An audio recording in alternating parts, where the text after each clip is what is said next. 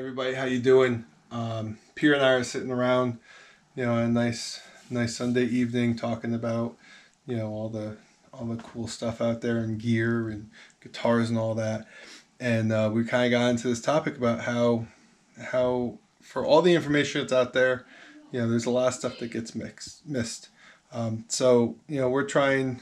There's always guys that are gonna, have great guitar pedal videos and great guitar videos and things like that. But there's things in between that people, seem to never talk about that I kind of want to touch base with to give you guys something that's different and unique, and maybe make you a little more empowered, especially when you're going to the store, when you're trying to make decisions. So we decided we're going to show you a couple things, and what better place to start than one of my newest acquisitions. You guys on the internet all over the place, you're always asking, what's the greatest deal? What's coming up? Like what's the sleeper guitar on the market?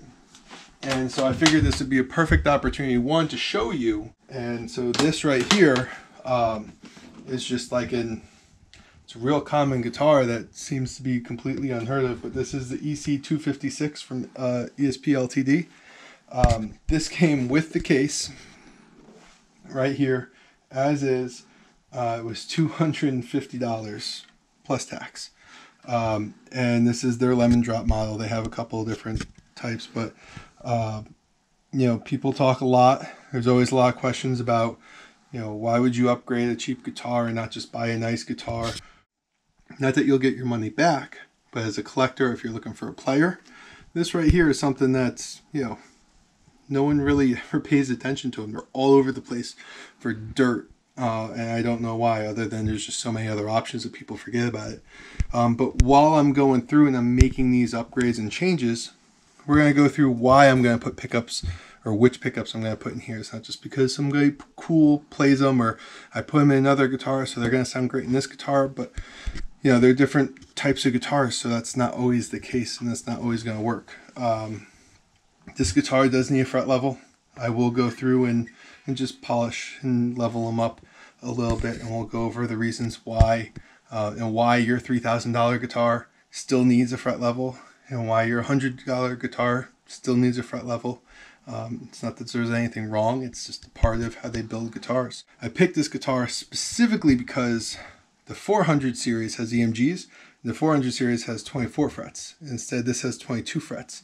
And that is a big deal that people tend to not talk about. But the difference between this guitar and why this is a really nice guitar to get your hands on versus a guitar that would be about the same price that actually would be a piece of junk that you wouldn't want to put money into because it would be polishing a turd, is this right here.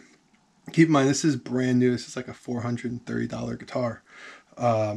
But with this price point, this is actually a set neck mahogany on mahogany guitar, and this is all, it's one thickness. And when you look at this as well, right in here, you see where this bevel is. A lot of times when they make the less expensive guitars, even up to like $500-600, they'll put a really nice piece of mahogany over the back, like a veneer, so it looks really pretty. And then when they do this bevel, you see all the crap and the 8 pieces of wood they made it out of and everything like that. But this is actually a 3-piece body with a set neck that's mahogany through and through, with just the maple veneer for style. And essentially right here you have, it's an Indonesian version of it, or model. They do make these in different places, but you have what would essentially be a Les Paul Junior Special, mahogany on mahogany, 24 3/4, with 2 pickups instead of 1. So this is a guitar that I can actually take, since most of my stuff is Fender and most of my stuff is like Strats, Tellys, or more rocked out Fender style guitars, to have a Gibson type sound or style in my arsenal and to be into it for $300-400 when I'm done with it, instead of going and buying a $1,000 Gibson Les Paul on the cheap end. This is something that I can get a lot of bang for my buck and have as a player. That's going to be worth it. And so we'll go through all this in the next couple weeks and talk about why I'm doing what I'm doing, and kind of show you what you're looking at, so that when you're looking for a new guitar, or you're looking for changing something out in your guitar, you know what you're looking for, so you can, you know, pick what fits your style and the guitar itself the best. So stay with me the next couple weeks, and we'll get this channel started and rolling with a couple of videos and a couple upgrades, and we'll see where it takes us. So until next time, subscribe to greatness.